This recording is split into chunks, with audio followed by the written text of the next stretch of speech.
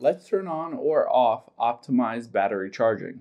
Now, on your iPhone, you can turn on or off this feature that helps prolong your battery life and helps to either reduce when it's going to charge fully or time when it's going to charge fully.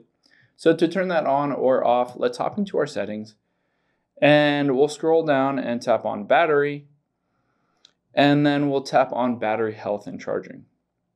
Now here you can see optimized battery charging. I can turn it on if it's currently on or turn it off either until tomorrow or completely turn it off.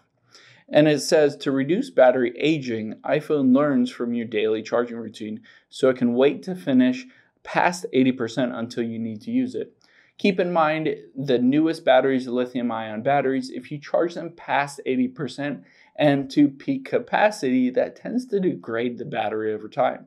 So the iPhone knows that it doesn't want to just stick at 100% charged for prolonged periods of time, say throughout the entire night. If you're sleeping, it'll just bump it up from 80% to 100%, say in that last hour right before you're about to wake up.